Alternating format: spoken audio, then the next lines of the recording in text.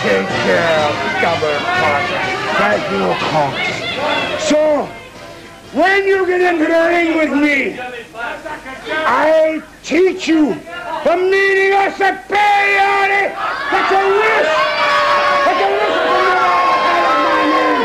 Because when I get through with you, Cox, I'll pound this fist through that rotten, double-crossing skull so that you wish that your mother never have a present in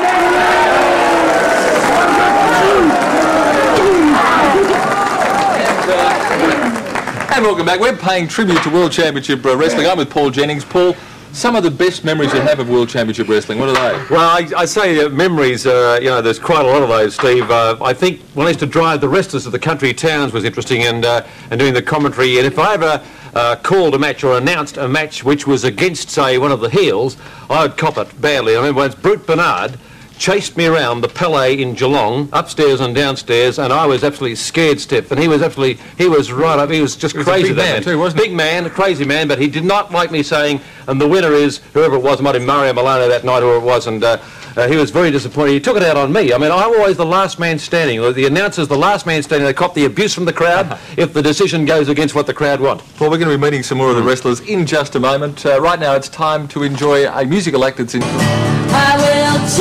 Australian concert tour, performing an acoustic version.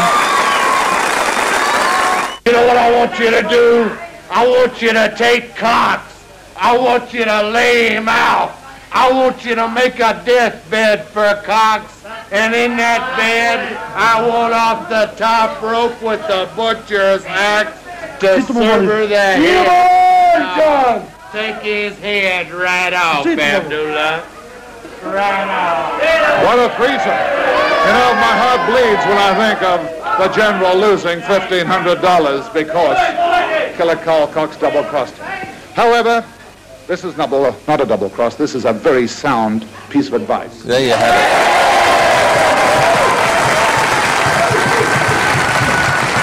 Paul, who were those guys there? Just run us through those names. Well, that was Big Bad John and Dick the Bulldog Brower having a bit of a verbal exchange. In the middle there was the great Lord Athol Leighton, who handled the territory of Detroit and Toronto. And he had a marvellous speaking voice, and he had a real dignified approach to it. And he taught me a lot too, actually. He said, Paul, if you can do wrestling commentating, you can do anything. Now, I've got a list of some incidents that happened during the heydays of World Championship Wrestling. The time Haystacks Calhoun, heaviest man in wrestling, split the ring. That did happen, yes, he certainly did, because of his enormous weight. I mean, if he travelled in an aeroplane down in economy, he'd take up at least 3 seats. I mean, that's how big he was. And Gorilla Monsoon was another giant in weight. I mean, I don't know how they carried that weight, but there was enormous weight.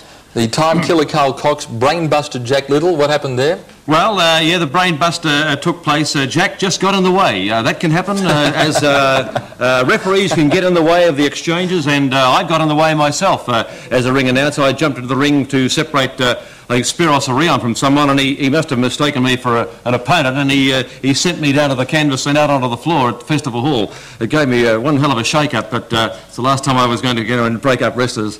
And the time, we talked about this before, the time Playboy Gary Hart caused Mario Milano to fall under his evil spell. What's your version of what happened there? Well, exactly what Mario said is that he was offering him incentives and an attractive offer, and I was disappointed when Mario was working for him, because I remember watching the match against Red Bastien that particular day, and Red was absolutely bamboozled. He was stunned by the way that Mario was wrestling, but that's the way it was in those days, and Mario felt that it was an attractive offer, and away he went with it. But to us looking at that footage now, it seems almost incredible that those men could take that sort of punishment, blow after blow. How you saw it all. How do you explain it? It's extraordinary. They're physically fit. They have to be, and they did train out every day at the gymnasium, at Michael Hunt's gymnasium in those days, and they had to be agile, and they're falling in that. They just had to know. I mean, they had to be right up with it. I mean, nobody could just walk into a ring and expect to wrestle. There's a lot of training going into it. Someone who saw it better than anyone was along with you for all of those years,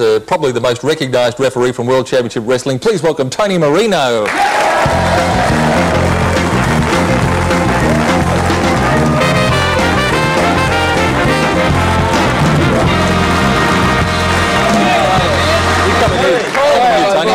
seen him for 20 years. Is that long, is it? Yes. How are you, Tony? Pretty good, pretty good. Tony, you saw a lot of fights from very close. Oh, yes. Who was the toughest fighter you ever saw?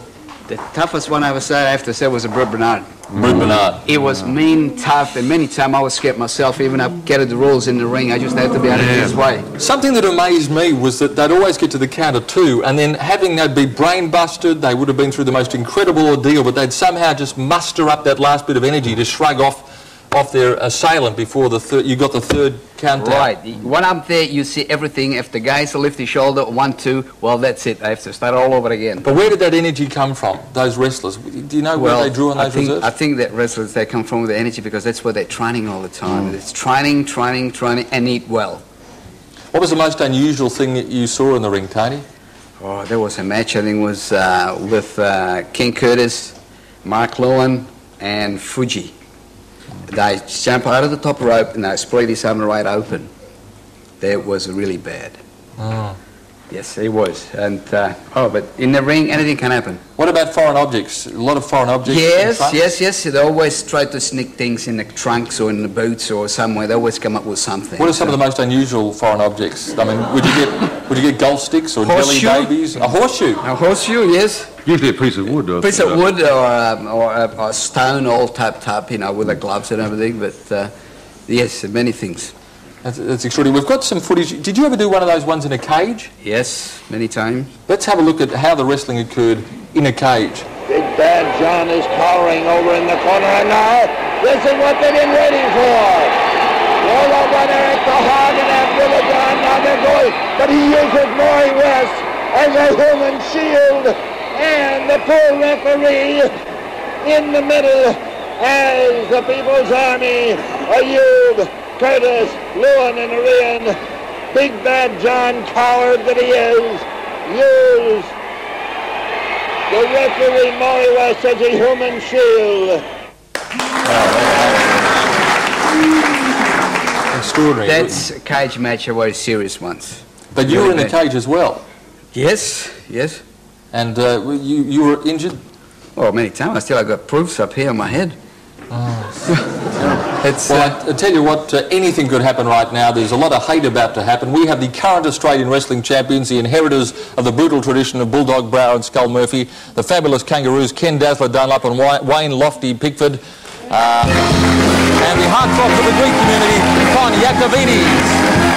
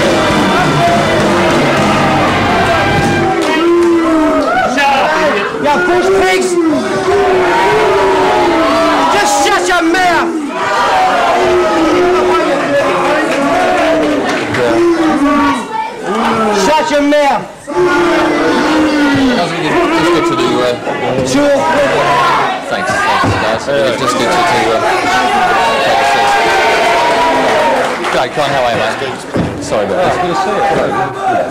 Con, put your teeth back in. Con, if I could just start with you, if you could just give it a rest, guys, for a second. Con, you're obviously the hero of the Greek community. What does your wrestling career hold for you in the immediate future? Well, losing. That's all he does. Losing. You know, Steve, you didn't tell me there was going to be clowns here tonight. I would have brought the kids. I'll get back to the point there, Steve. Yes, I've been doing a lot of OS trips, recently, and I've come back to hear a lot of flack from these two people who have said they've put their titles up. And every time they put their titles up, they seem to be on a vacation or overseas. Now, I found that pretty funny. I don't know how you find that. But you know what? I really believe these guys. I've had all the rave. I've heard about these guys training. They said, look, they're training hard. Their guts are going down, but they're going down to their knees. That's the problem. We came on this show for an interview, not to be insulted by Greek peasant boys. I get it. What are you going to do, Vizard? First of all, tell you something. You're here to interview us, tell you something. Do you know what your problem is? Just because your head looks like spark plugs, you think you're champions. You want to see a body? You want to be in shape? This is shape, my man. That's what it's all about. If you want to get top about this, mate, I'll turn around and I'll give it to you straight away. If you want to make a big deal Anybody can take steroids. Anyone can take steroids. Steroids. We were trained by Roy Heffernan, who was a master of wrestling.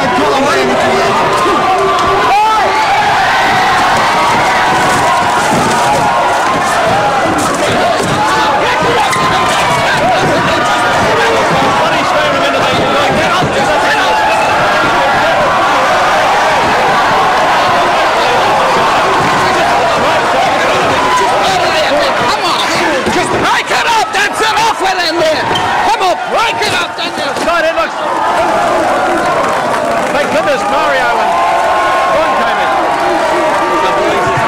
I can't believe this is happening. We're going to have to take a break. We're just going to have to